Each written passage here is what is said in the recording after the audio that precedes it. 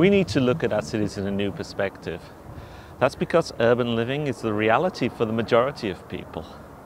And when we talk about our cities, we often talk about the infrastructure that connects them, the airports, the ports, the highways, when we think about their place in the global trade system.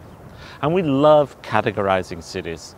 There are 40 or so mega cities. Those are cities with population of over 10 million, places like Tokyo, Jakarta, Shanghai, New York, Paris, Mexico City. And then there's another 600 cities that function as dynamos powering the global economy. But we shouldn't forget the thousands of smaller cities and towns, perhaps where you live, that are sometimes winners and losers as a result of globalization. We live in the urban century. Cities are facing major changes. We've got climate change.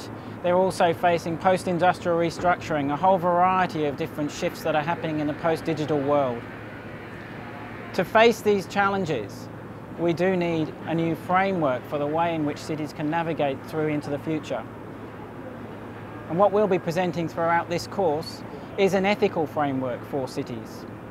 This includes addressing the 10 principles of the United Nations Global Compact. These span human rights, fair work, sustainability, and also, of course, anti-corruption.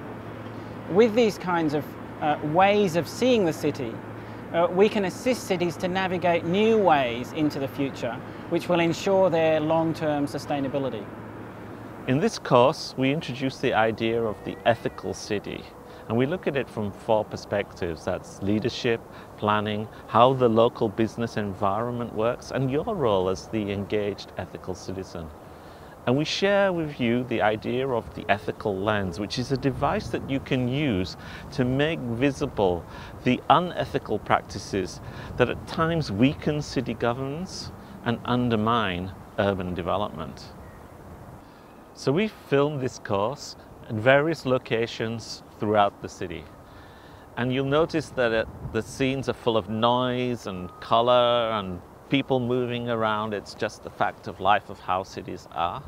And really the city is the central character in our narrative, and we recognize that we shape the city and we are shaped by it. And what we'd like you to do now is tell us about who you are and where you live. But also tell us what you think about the ethical city. What's your impression? And don't worry, there's no right or wrong answer, and we'll revisit what you said later in the course. For me, the ethical city is a city that cares. It cares about the big picture and how the city performs in the global economy, but it also cares about the small picture, and that's making sure that everybody benefits from the wealth and prosperity that the city generates.